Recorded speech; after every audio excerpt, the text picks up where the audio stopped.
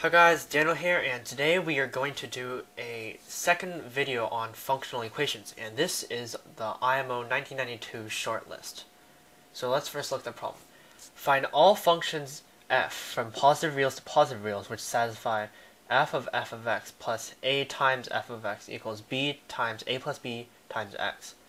And they forgot a condition. We have like a and b are both greater than 0.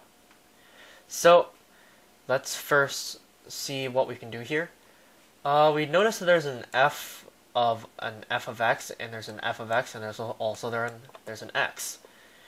And so this kind of tells us that we might want to define a sequence, maybe, that's defined as x sub n plus 1 equals f of x sub n.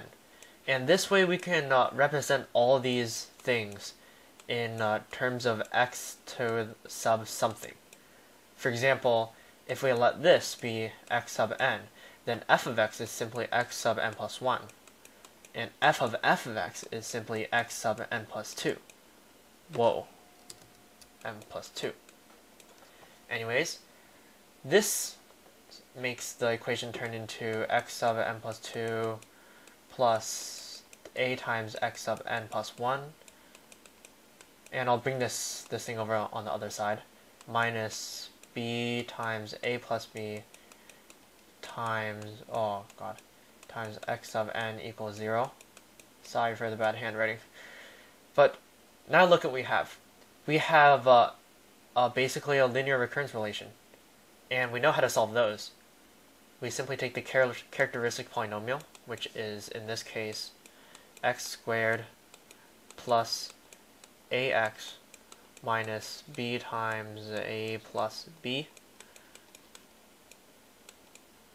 equals 0, which perhaps conveniently factorizes into x minus b times x plus a plus b.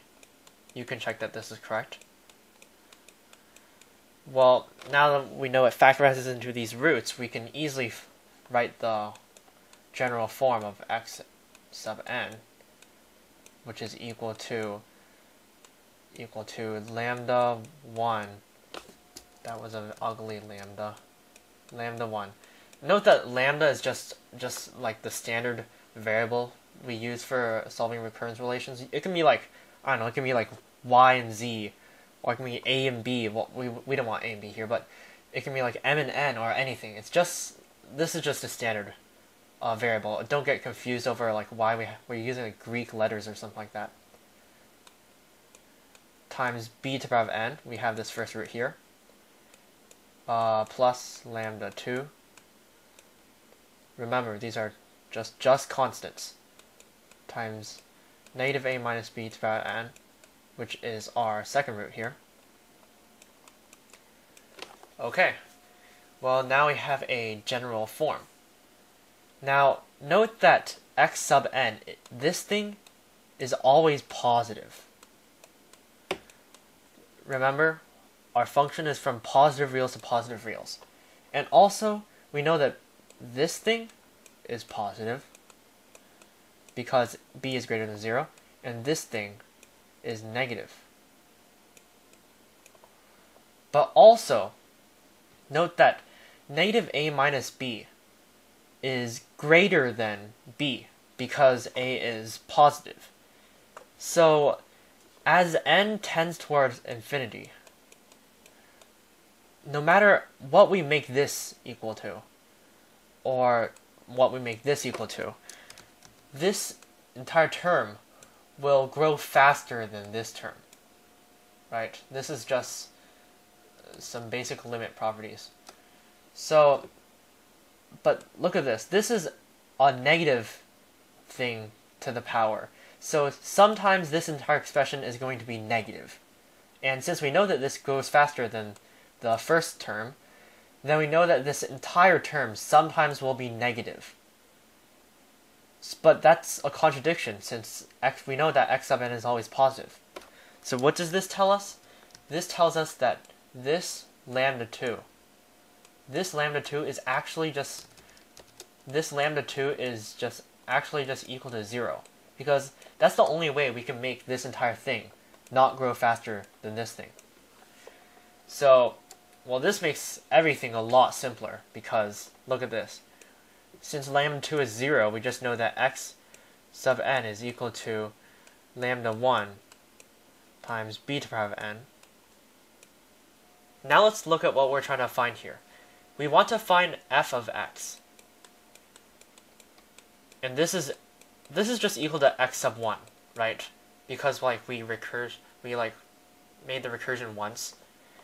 And also, we know that x sub 0 is equal to x, because we made the recursion 0 times. But we also know from this solution of the recurrence relation that x sub 0 is equal to lambda 1 times b to the power of 0, which is just lambda 1. But this means that x sub 1 is simply equal to x sub 0 times b to the power 1, which is just b, which is equal to b times, remember, x sub 0 is just x, so it's x.